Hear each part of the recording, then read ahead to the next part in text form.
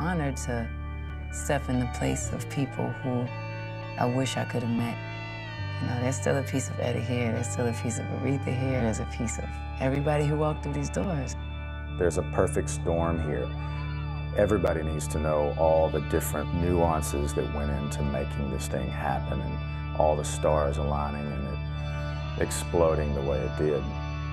I'm just so proud to be from this area and to see everything that is to come out of this incredible singing river.